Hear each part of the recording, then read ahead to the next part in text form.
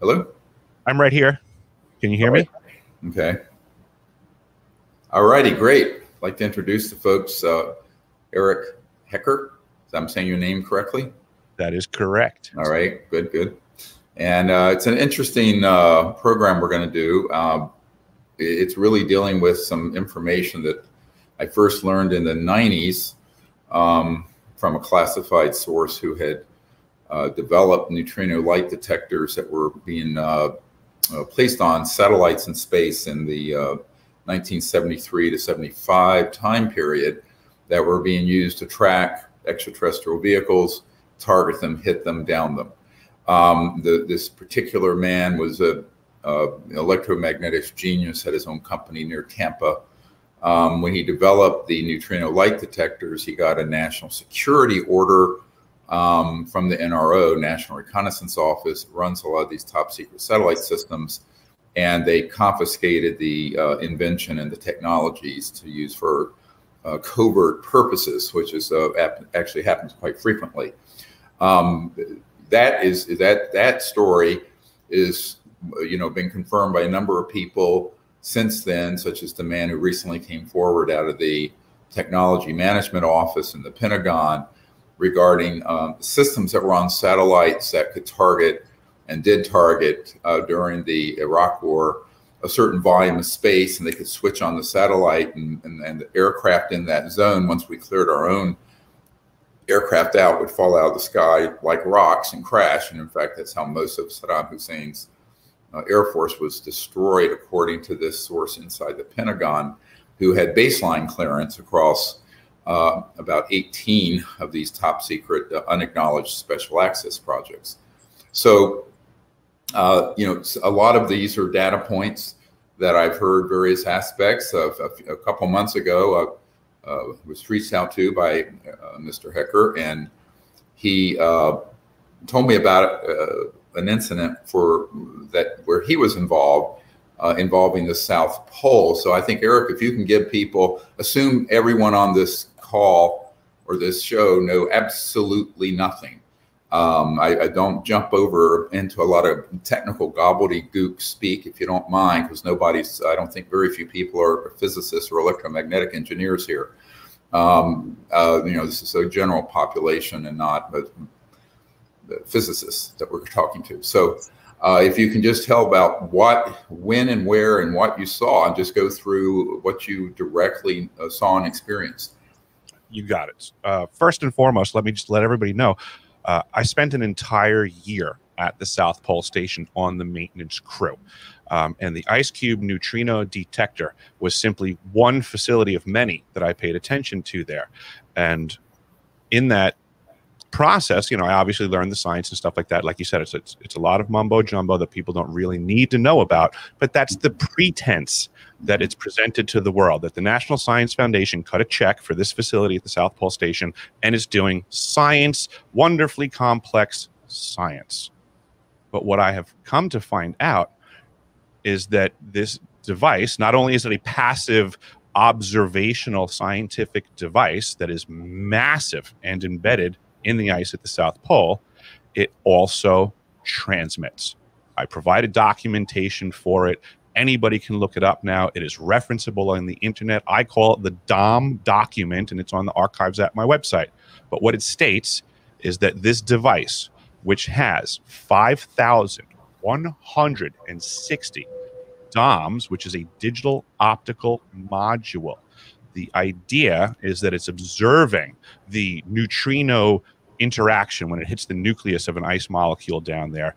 That's what it's supposed to be built to do. But I found in the paperwork that each of these DOMs also can transmit up to 2,047 volts per DOM. That makes this a giant, powerful, active phased array system, which I am now doing due diligence to let the world know what that means. And the possibilities list is huge. Well, so before we go out too far into that, let's deal with the basics here, is what I was wanting you to talk about. You got it. I know you were there working for Raytheon. Yes, sir. Okay, so let's go through that. You were assigned there for a year working with Raytheon. It was year X to Y. I mean, just, you know, the whole thing before we get into a lot of the technical.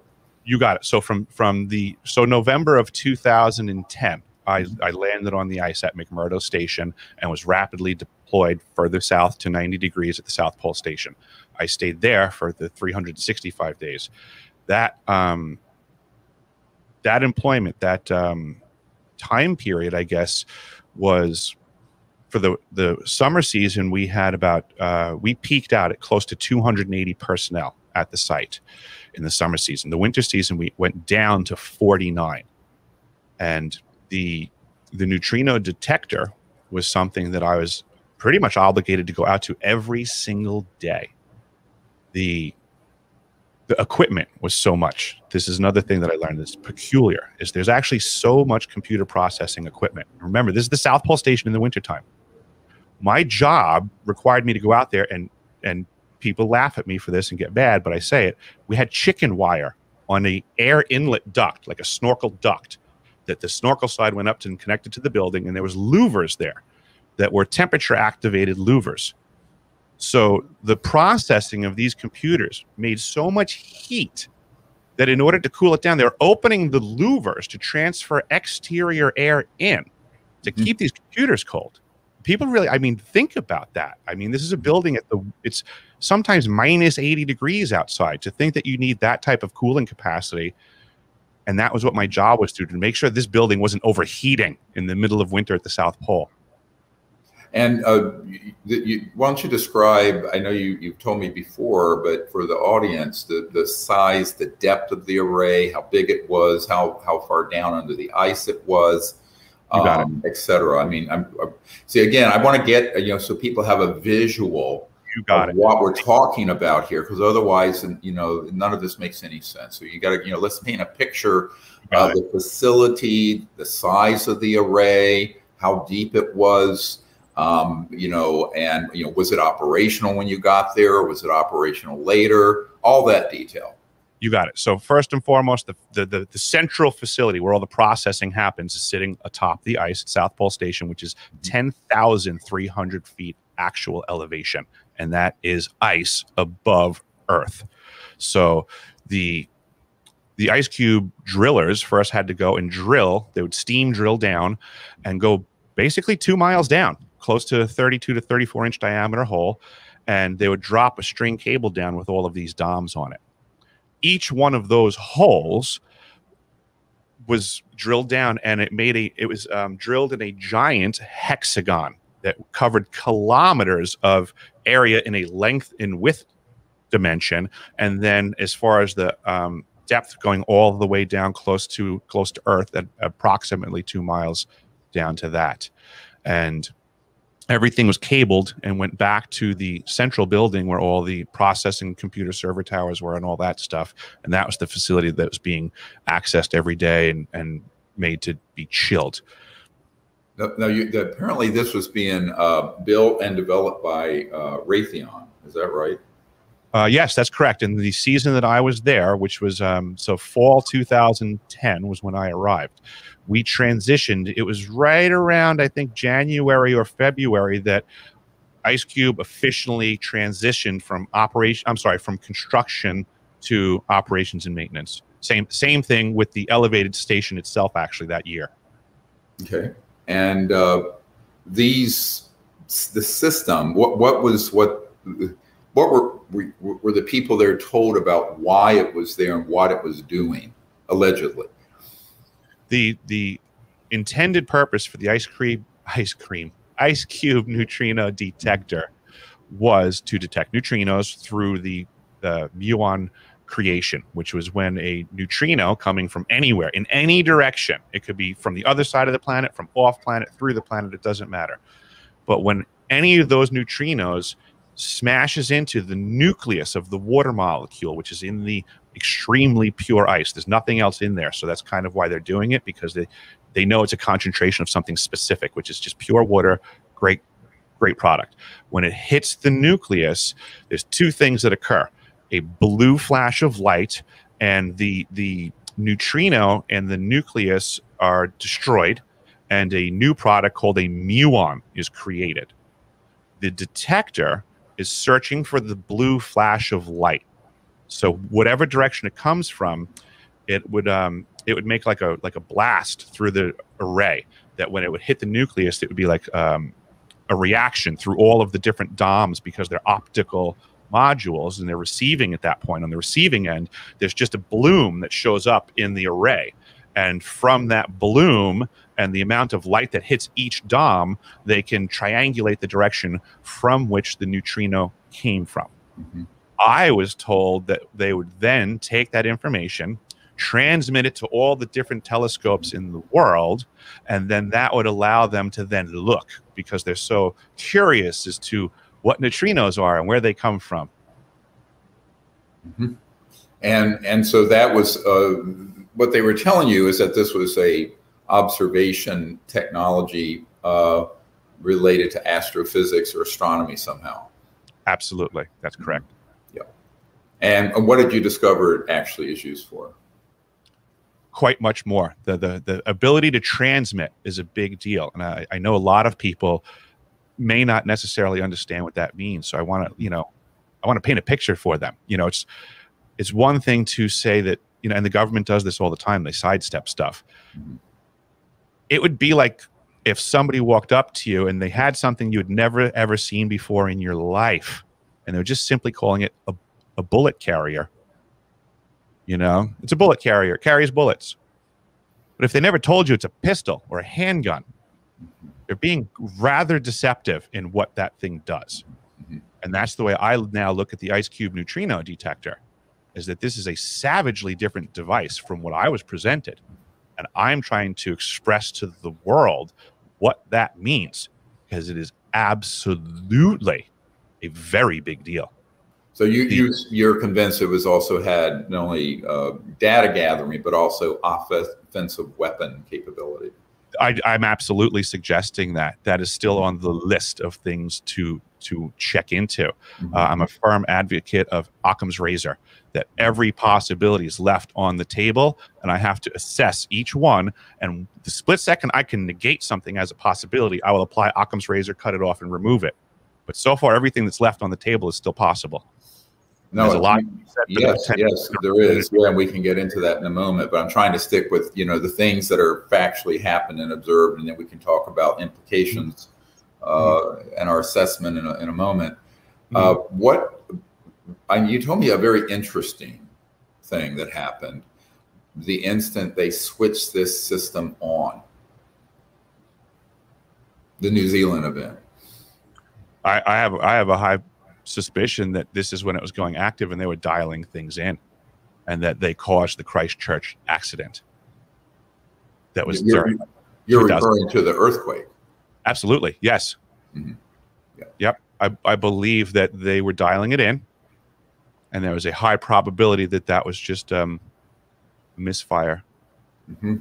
And a side effect. See, one of the things that people, just to give a little background, a lot of people have heard me refer in the past of scalar and longitudinal electromagnetic energy, which, just give people, not to geek out too far here, but when you look at a normal light wavelength, there's a wave to it like this, and a laser is coherent light where all the green spectrum is lined up. When you're doing something with the longitudinal scalar waves are actually a point that goes out longitudinally without the wave, and is much faster than the speed of light, literally, and the normal speed of light is still light, it's still electromagnetic field, but it also can be weaponized. So the early one of the euphemisms that are used, you were talking about the euphemism of this being some kind of like a bullet carrier, when really it's a gun. People don't realize that when J. Edgar Hoover was written to by the field agent there in Roswell, the memo we have that's now become the most viewed document on the FBI website officially states that there was a new, quote, radar array at Roswell.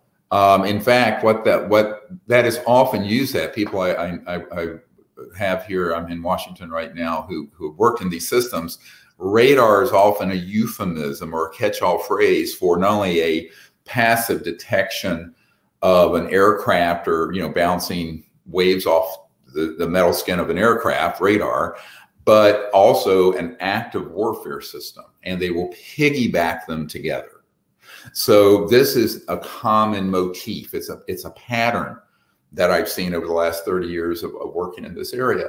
And I know that it's also true that the operational systems that were not only the neutrino light detectors on satellites in the, you know, almost 50 years ago now, in the early mid 70s, those were, quote, slaved to active systems that were longitudinal scalar directional energy weapon type systems that would then lock on. Now, why is that important? When an interstellar vehicle is stepping down, let's call it, out of transdimensional space-time, you know, resonating beyond the speed of light, matter, electrons as we think of it. That's that whole area of physics that's been kept secret. When they are going from that into this dimension full on, the very first thing that happens is a big burst of neutrino light. And that's why the National Reconnaissance Office that runs all the really super secret satellite systems up in space wanted this man's invention and system back in the early 70s. So we know that those systems have been used for detection connected to offensive weapon targeting purposes for that long. I think it's a stepping the game up quite a bit. If in fact there is a similar system ground-based at the South Pole. And one thing you mentioned, I want to emphasize, neutrinos go straight through the Earth, matter, anywhere unimpeded. So the fact that it's on the South Pole doesn't mean that it can only pick up neutrino bursts that are coming from the direction of the South Pole out into space. It can pick it up circumferentially everywhere. Yep. Yeah, a lot of people make that error. Mm-hmm. Yeah. I actually have an understanding. My ex-father-in-law passed away, but before he passed away, he had informed me that when he was in the Army way back when in World War II, he was in very special detail that was working with the first microwave line of sight radar. Excuse me. Mm-hmm. Very special stuff. He was super top secret. They never left the country. Mm-hmm. And they were ordered to write letters as if they were in the European front. Mm-hmm. Right, right. Yeah, well, a lot of people don't realize that these sort of electromagnetic fields and experimentation, these go back to the late 1800s and the early 1900s. If you look at this historically, this is why, you know, I at some point, maybe in the near future, I want to work on a documentary that's a special 2-hour deep dive going back over 100 years on the sort of hidden electromagnetic and related technologies. You know, because obviously they can be used to tap into the so-called 0 point or quantum vacuum and give us free energy and save the biosphere. But, you know, I always say this as a medical doctor, emergency doctor, that you can take a knife to put butter on your bread or to slice someone's throat. And unfortunately, the latter is what's been going on in these covert programs, because they've all been hoovered up like a giant vacuum cleaner into covert unacknowledged special access projects and developed for military purposes. And this is an enormous problem, because most of those sort of systems, by the way, you know, if you bring something like this up to someone, you know, in the White House or even most directors of the CIA and or members of Congress and Senate Intelligence Committee, they know absolutely nothing. I mean, when I say nothing, I mean zero about this. That's a problem. I mean, it's a huge problem because there's no oversight on it. So tell us a little bit more of what your research into this has uncovered, and any other people that you've stayed in touch with who have still worked in that facility, and what the status of it now, 10 years on. I think it's perfect where you were just at, because I think the reason those people are ignorant about these types of projects is because of compartmentalization of information. Mm-hmm. And it's amazing, because here I am, somebody who actually wintered at the South Pole Station. and from a crew. I mean, these are limited numbers of people on the planet that do this, and Right. even of that crew, I'm one of the few that was able to see through the compartments. So yes, I've stayed in contact with people, because a lot of this has been getting in touch with folks and saying, hey, you know what? You remember that time that such and such happened? Yes. And we had to respond, and this was what we were told, and this was what was going on. What if we look at it this way? I need to talk to you. So a lot of that has happened. I've absolutely been in touch with a lot of the hands from my crew. One of the main reasons that I'm coming forward is because I've maintained that contact, and I do believe these people have been negatively impacted by what I believe are now called directed energy weapons. That, that people have suffered. There are physical things that happen to people that are near this equipment when they're figuring out how it works. Right. And then also, I believe that because we had a potential to go offensively, I believe there's a potential for us to have been attacked. Now, what kind of symptoms you're referring? I'm now to sort of biological and brainwave problems that people have had. I know we talked about this before when I first had a conversation with you. Can you go into that? What sort of sequela, we'd say in medicine, have people experienced? A lot of it has to do with the list of things that are coming out now on the Havana syndrome list. So I apologize for not having all the medical terminology correct. No, that's fine. Yeah. I'm just dealing with the folks and what they're telling me. Right. They're having memory issues. They're having a lot of trouble sleeping. They're having issues with temperature rise out of nowhere. These things are all peculiar to me. I mean, I'm not trying to justify it or anything. I'm just telling you what people are griping, and this is becoming more and more prevalent. It's kind of why I came out of the shadows, because I was noticing this in my life and my crew, but now I'm seeing things like, since last we spoke, we have the Directed Energy Threat Emergency Response Act has come out as a House resolution. The Department of Defense has issued guidelines for their personnel how to report these symptoms internally so they can take care of it appropriately. Right. Right. So this stuff's getting very real in just the last couple of weeks. Yeah, it's been a lot in the mainstream news. Those of you who haven't heard about this, our embassy in Havana had a lot of personnel that had some kind of directional energy weapon targeted them. There's been more recent ones in other countries at various facilities, and they have experienced this whole sort of constellation of symptoms, migraine, sleeplessness, emotional instability, big mood swings, and other physical problems, including what you're referring to, feeling like you're having a fever or what have you. Now, I remember this all goes back to this whole area of, let's call it forbidden science, that deals with a scalar, longitudinal, transdimensional physics is what it's been called, that deal with these kinds of electromagnetic fields. I liken it a little bit to people, working unwittingly near the Hanford reactor, and ended up getting radiation poisoning, or people who were near a downwind from the plumes of the atomic bombs being tested. There's a lot going on. And of course, the government never wants to admit that people are being injured by anything like this they're doing, because they don't even acknowledge the project exists. This is one of the big problems, is that if you're not going to even acknowledge the fact that these technologies are extant, that they're already all over the place, and because they're that classified, then obviously you're going to deny the symptomatology resulting from those technologies being deployed or used, even if the negative effects on people are secondary, not the intended one. Although I will say the so-called radionic, psychotronic type systems are not a mythology. Those exist and have been developed quite thoroughly over the last 70, 80 years or more, and are also weapon systems. There's a phrase in the military when they come with systems that maintain plausible deniability, and they say things like plausible deniability must be maintained. Yes, right. That means when there's collateral damage and fallout, plausible deniability will be maintained. They're not going to discuss what happened. There will be a cover story. You'll get some swamp gas spiel. Right. Yes, yes, absolutely. Yeah. So what else have you discovered? I know you mentioned there was one supervisor who was there, a woman who became, even while you were there, became seemingly unhinged. You just read my mind. That was right where I was going. Our station manager made the news when we were there. This is all referenceable. She was having great issue, I would just say. We'll put it that way.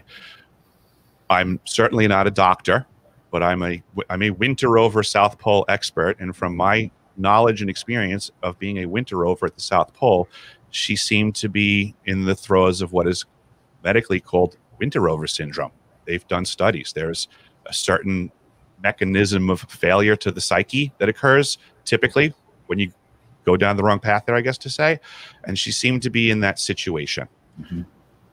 And at the time, she was under the impression, I believe, that she believed she had a stroke.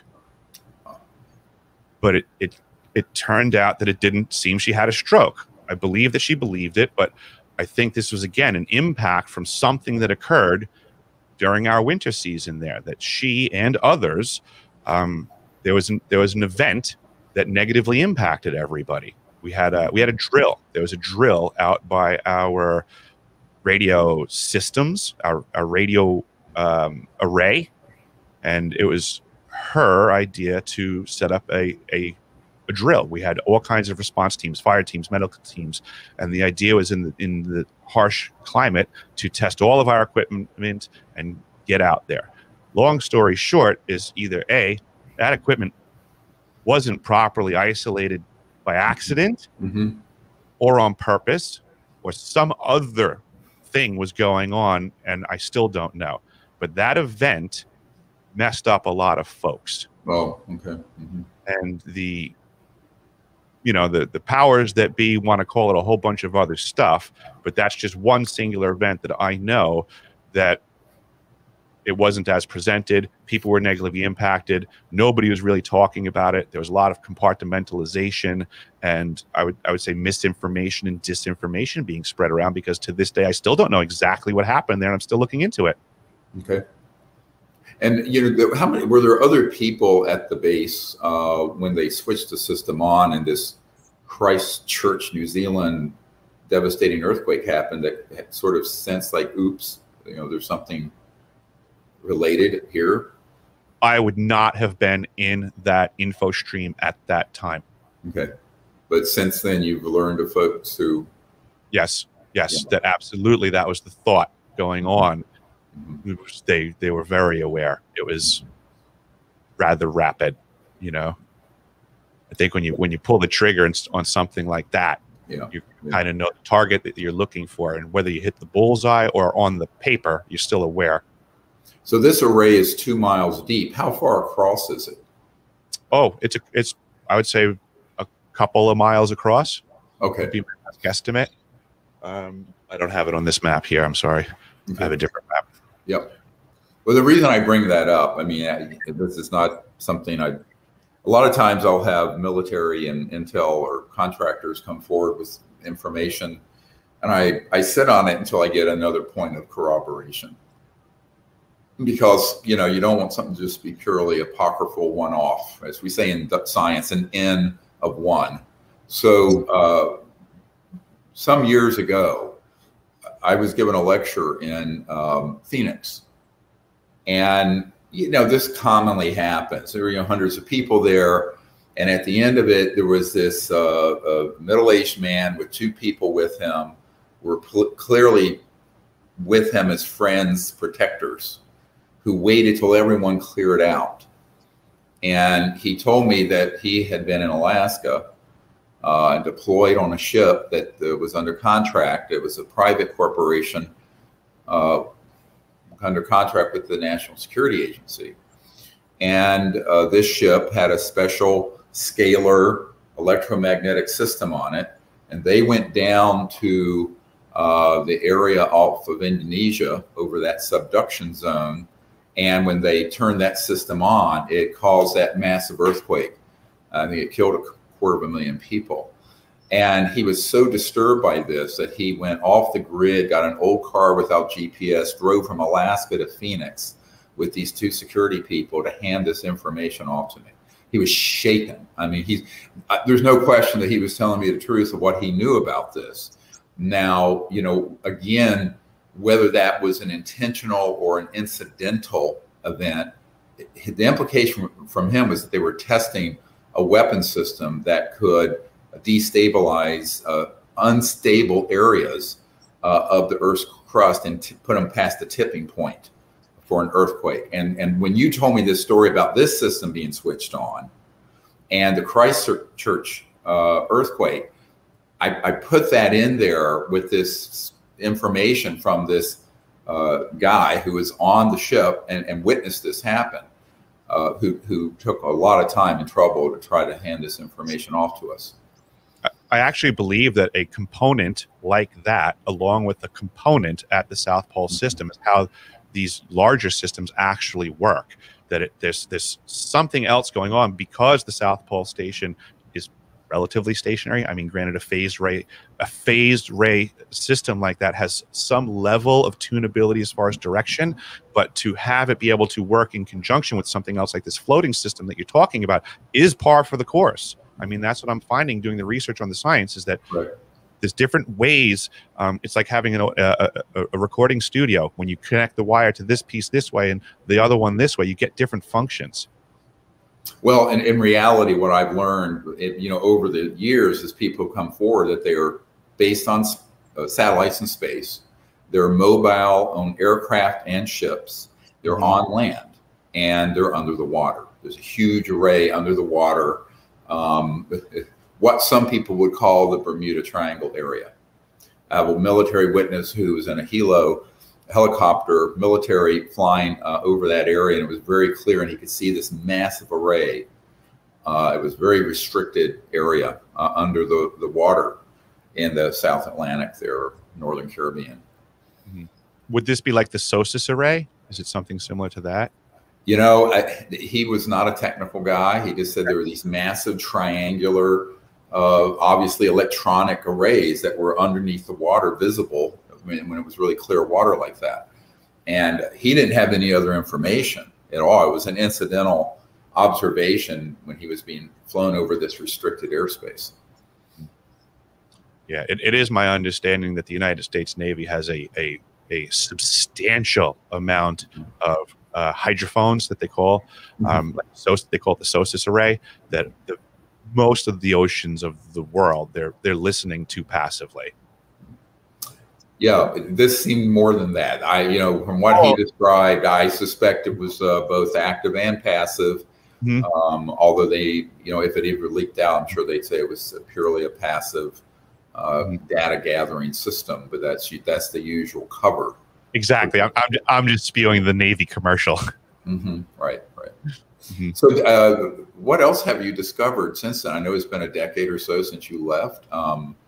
There's one more thing that I do want to add about my time there that I did discover. Now, this is something that I don't have documentation for. The other things that I've been discussing so far, I can document. But just in the standard of my work at the South Pole Station and my experience, I proved it. The ELF, the extra low frequency system, is also energized. I learned that firsthand when I was there. It's not something that I can document. I didn't know at the time how important it was.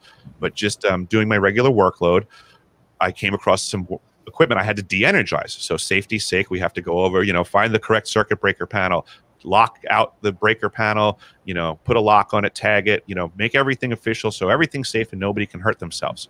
I'm going through the standard motions of doing this, but now in this sub panel that I'm at, I'm checking the circuits, and it's this is energized, de-energized, energized, and all of a sudden there's a switch that's out. It's on when it's supposed to be off. So now it gives me pause because something's not right. So I'm like, all right, I have to go check with the engineer, like, what's going on? How come everything's not matching? At that point, I become informed that the ELF breaker that's on, that I was under the impression it's supposed to be off because it's off. That's what I was told. It's off. I was wrong. I was told it's on, and it stays on, and it's supposed to be on. So go back to what you're doing. And I went back to what I was doing, now with full knowledge that the ELF system is not de-energized. And that's a big deal also. So why again, don't you tell people listening what ELF is, what it can be used for, what it does? I think a lot of people may not be familiar with the science of ELFs. ELF is again going back to like Nikola Tesla type stuff, and it's very complex. It's a huge antenna array. Again, now we're talking again miles and miles of antenna embedded in the ice. One of the things that it could be used for, they said was used for way back when, was submarine communications globally, which is a really interesting thing. They're also stating to be using it for science, for the measuring of the magnetosphere, which is very interesting to certain aspects of science that I love, and what's been going on with the temperature of our planet, and many, many interesting things can be understood from observing the magnetosphere.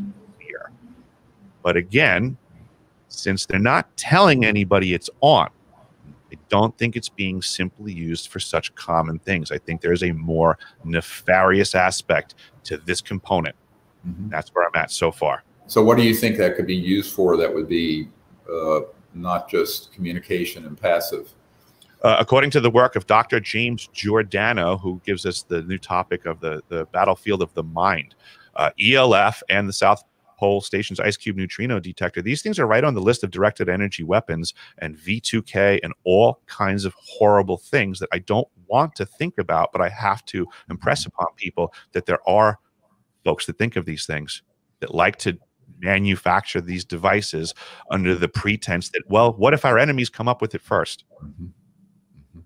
That's you said V2K. You want to tell people what V2K means? Yes, the V2K is voice to skull, and this is an actual technology that's been around for quite some time, and it was even put to use in the Desert Storm conflict to disarm our enemies. There is a way to put a voice to transmit into somebody else's head in their own voice a message.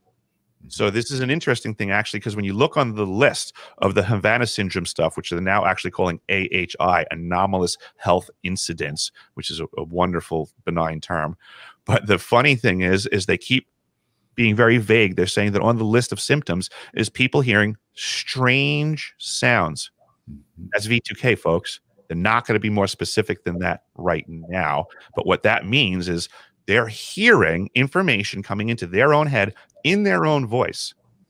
I would suggest this is what our ancestors were impressing upon us, to know thyself. Way back when, there was a technique that they could do this by. Contemporarily, we're dealing with the technology that can pull it off.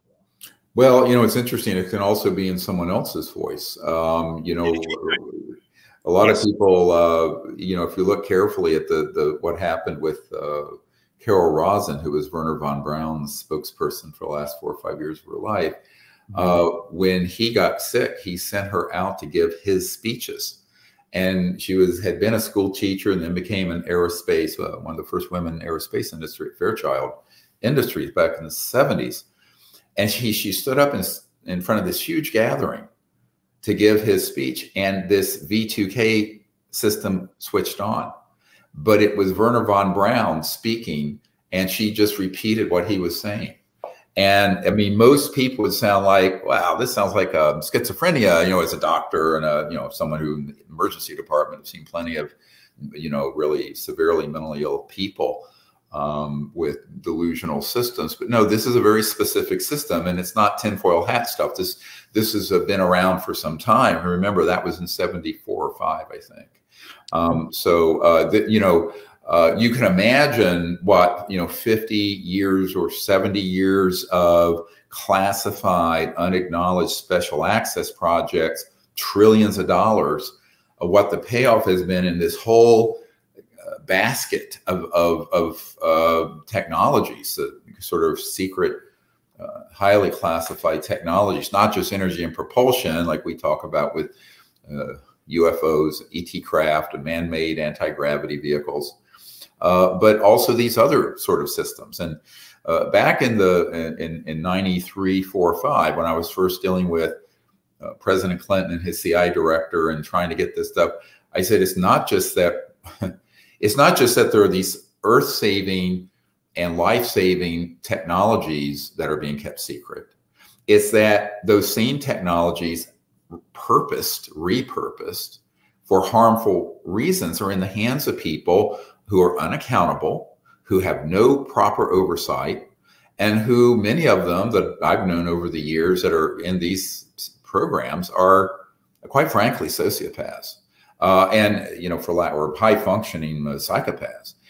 But so I think that you get into it's very dangerous, this kind of secrecy, when those people have those sort of technologies without any moral, ethical, or oversight of what they're doing, because they have free reign.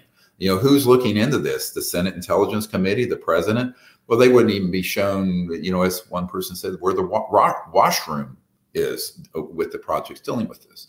So that's one of the really big problems with this kind of extreme secrecy that Eisenhower recognized. Now, he knew that there were things going on. People think all this is all newfangled. I said, look, the heyday of massive breakthroughs in a lot of this sort of science and technology happened between the 20s and the 50s. By the 60s, many of these, we already had field propulsion, so-called anti-gravity. We had energy generation systems. We had the V2K capability. We had psychotronics, radionics, ELF, all kinds of things, and scalar and longitudinal systems that had been deployed early on when they downed the first, some of the early craft near Roswell, which was the only nuclear atomic bomb squadron in the world, which is why the ETs were there, very concerned about it, because they knew that we were doing things when we detonate an atomic bomb, or worse, a nuclear bomb. There's the electromagnetic pulse everyone knows about, but there are these other energy forms that are beyond the speed of light that are released, that are actually incredibly disruptive to the so-called superhighway of communication and travel, interstellar. Mm-hmm. That's one of the things that Tesla was trying to get people to understand, is that, even though we use Hertzian wavelengths for everything that we do, it's not the only wavelength out there. There's so much more. Right. And that was, like you were saying earlier, the scalar and the longitudinal, that's, where he was going with his transformation of energy over long distances. It was simply, people are familiar with like AC and DC transformation, or a step up or a step down transformer, where you're just simply increasing voltages. All Tesla was doing was taking something from a Hertzian wavelength, transforming it into something else. You call it scalar, call it longitudinal, call it whatever you want to call it. It was a transformation, and then he would move it from one place to another and transform it back, which is, we do this with electricity all day long in so many other ways. Right. Sure. Yep, exactly. And, this is why, when Nikola Tesla died, the FBI came in like gangbusters and took all of his papers out of his apartment. I have a Department of Defense document, the provenance of which it was officially released, where the Department of Defense was demanding that the FBI turn those papers over to them because they knew how important they were. Mm-hmm. Yeah. That was what happened at Tesla's demise was really inappropriate. It wasn't supposed to go down that way at all. And I don't even know how we're not in any way trying to recover from that going down the wrong path. Has anybody done due diligence to try to get all his papers back? Or are we just sitting here confident that the government says they're not around? I myself haven't done the legwork. Do you know of anyone that's tried? Not yet. I know for a fact that the FBI did get them. Now, here's what happens if you do a FOIA, a Freedom of Information Act request. Because of the nature of these unacknowledged special access projects, these things get diverted into a USAP that no FOIA officer, in fact, the president and Senate Intelligence Committee chairman, don't have access to. So if you send in a FOIA request, people think that's some sort of a magic bullet that's going to open the vault for you. That's just delusional, frankly. It's absolutely delusional, because they don't understand the level of compartmentalization that is beyond that. Even the Department of Justice, when they were investigating a major security breach, and it was being led out of the Technology Management Office, and there was a 3-star general that I know who was going to be prosecuted for violating security at a secure communication information facility near Fort Sill, Oklahoma. They could not pursue it because the unacknowledged special access project refused to turn over the specifics of what happened and where, because it was so highly classified that it was beyond what even the most top secret prosecutors in the Department of Justice would be given access to. So the only thing they could do was take a star off the lapel of this guy and put him out to pasture. So, which is what they did. They retired him. But I mean, I know the details of that in excruciating information, but that gives you an idea. This is why when people go, well, we can do a FOIA request. And now sometimes, you know, I mean, even a broken clock is right twice a day. You know, somebody will release a tranche of material, of the documents, and there'll be some gems in it. But to my knowledge, nobody has gotten, you know, pried out of the vault, the black vault. You know, the Tesla papers that the FBI absconded with when he died. Yeah, yet we seem to be living in a world of where all of Tesla's wildest imaginations are just happening now in the black projects, instead of, you know, for the benefit of everyone like he intended. Sure. And this is the whole problem. And this is why I think he died a very sad and in a way bitter person. But I know so many people like that. I mean, some of the most brilliant geniuses I have ever met have spent most of their lives in a skiff, working under contract for some corporation, for the agency or whoever. But, you know, this sort of science and technology, this is the real problem, because you look at this world around us and it's a faint shadow of what it could be and should be if these technologies were being used for peaceful energy generation. And by the way, these same technologies that can create Havana syndrome type bad effects can be used for healing and for good effects. I mean, speaking as a doctor, I've seen this in an underground facility I went to on the Mexican border near El Paso. And I think this is another big area of exploration. But see, the reason that's